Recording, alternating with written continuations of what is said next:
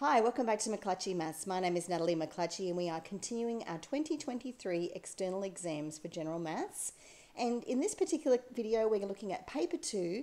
It's question 2 on time series. Now, before we get into it, I just want to show you some ways that you can engage further with McClutchy Maths as a channel. Firstly, you could like and subscribe, hit that notification bell so you'll know when the next video is available. Why not consider telling someone about the video? You could tell us in the comments what you thought, or you could simply put the link for the video on your class OneNote or share it with a friend.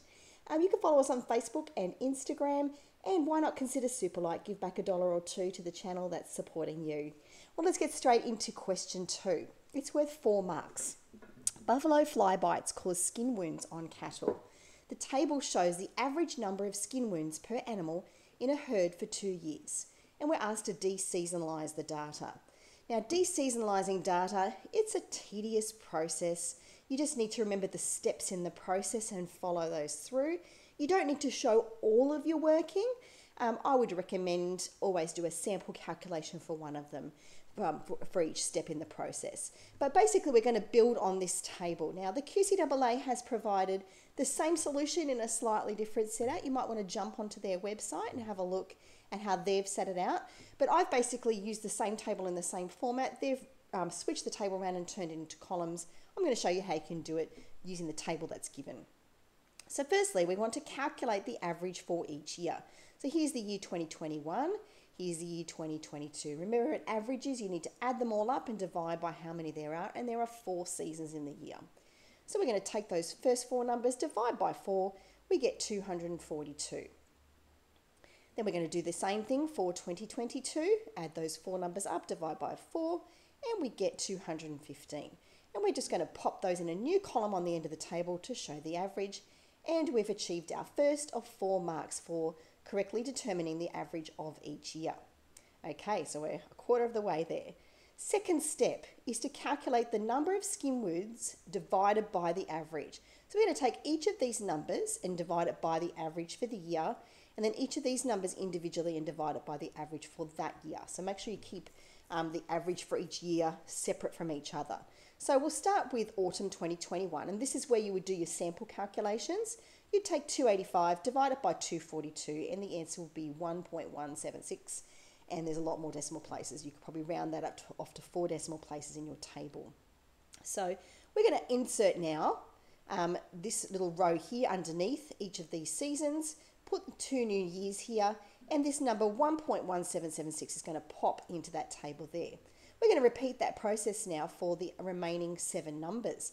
So we're going to take, for example, winter 28 divided by 242, 195 divided by 242, and 460 divided by 242, and pop that in the table. Repeat for 2022. Take 276 divided by 215, 22 divided by 215, and so on all the way through to the bottom of that table, and we achieve our second mark for working out the number divided by the yearly average values. So we're halfway there now. Step 3, we now need to calculate the seasonal indices. Okay, so for example, for autumn, what we're doing is we're basically taking these 2 numbers and finding the average of those 2 numbers. We add these 2 together, divide by 2. We're going to repeat for winter, spring, and summer as well. So we've found out when we found the average of these 2 numbers, that seasonal index for autumn is 1.2307, and we're going to pop a new row in there. Okay, so for winter, we're going to repeat. Add the 2 numbers together, divide by 2, same for spring, same for summer, and these are our seasonal indices, and we've achieved our third of 4 marks for determining the seasonal indexes. Our final step now is to deseasonalize the data. What that means is we're going to take every one of these numbers and we're going to divide it by its respective index. Okay, so for example, 285, I'm going to divide that by 1.2307, and I'm going to get a deseasonalized figure for autumn 2021. So that would be 231.5755, and I'm going to pop these deseasonalized pieces of data into the rows underneath. Okay, so pop 232, and I've rounded that off because you'll notice that the original numbers are all whole numbers. Okay, so what we wouldn't want to have all decimal places, because what that's saying is that when you take the seasonal factors of autumn out, the buffalo fly bites would be 232 bites. It wouldn't be 232.2 or 231.575 bites. You wouldn't have part of a bite, you'd have a whole bite. So that's why these numbers are going to be whole numbers. Then we're going to repeat that process. So we'll take the 28, we'll divide it by 0.1090, the 195 by its index, and the 460 by its index.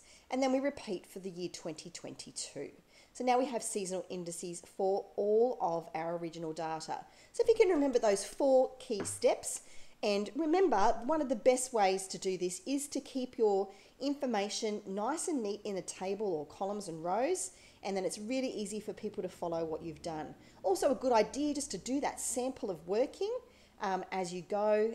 You don't know if that's going to be awarded marks or not. And this particular question, I would say, would be a complex familiar style question, simply because deseasonalizing, it doesn't matter what the data is, it's always going to follow the same process every single time.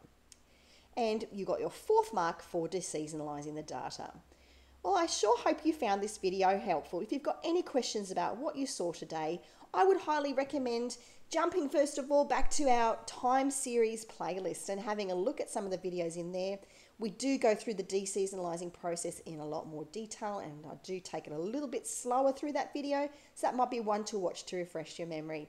If you've got any questions about what you saw today, you can reach me on mcclutchymass@yahoo.com, and don't forget to engage with the channel with those ways we mentioned earlier on.